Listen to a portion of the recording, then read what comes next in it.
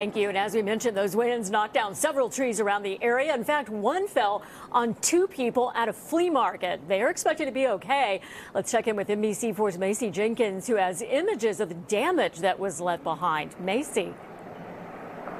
Hi, Kathy. A windy day here in Los Angeles. Well, the wood here has all been cleared away, but this area is where that large tree was standing just earlier this afternoon. It came down with the wind, collapsed onto a booth here at the flea market in front of Fairfax High School, onto two people. Now, both are okay, but organizers say if the tents and tables had not broken the tree's fall, things might have been much worse. There's somebody there, look. A young girl pinned underneath a massive tree, pushed to its breaking point by fierce wind. Dios mío. Raul Reynoso, a regular here at the Melrose Trading Post at Fairfax High School, says it happened just before 1 o'clock Sunday afternoon. He caught the aftermath on his cell phone. I was just sitting right next to it, about maybe 6 feet from the tree. I was having my coffee, and all of a sudden I heard this big crank.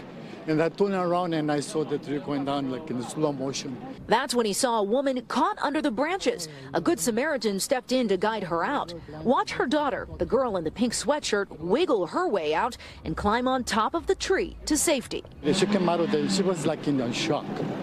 I don't even know how she came out of those branches. Thankfully, both walked away from the accident and were transported to the hospital for treatment. If you can't come the other way, I don't think I'll be talking right now. All day, vendors described struggling to keep their merchandise in place. We were like tying things to the gate.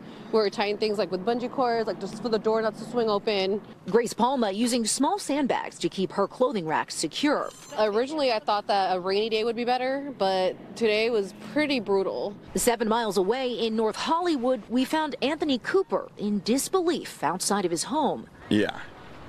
Yep. I think it just happened maybe about like 30 minutes ago. Yeah, about like 11 o'clock or so. His white Nissan sports car crushed by a downed tree near Lankershim and La Miata. I heard like the wind and I heard a crash and then I heard the alarm, but I didn't think it was my car. I thought it was somebody else's, but yeah, it was very special to me. But c'est la vie, I have to get another car. Many Angelenos still trying to process the windy weekend. I heard it was a wind advisory. I followed that very closely. I didn't think that it would result in these trees falling down like this. This is kind of bizarre.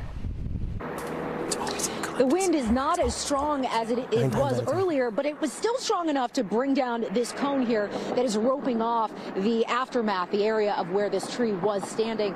Earlier this afternoon, security guards with LA Unified responded to the incident along with LAPD and LAFD. The organizers of this flea market say they believe the tree was dead, which would make it more vulnerable to the strong wind. Reporting live in Fairfax tonight, Macy Jenkins, NBC4 News.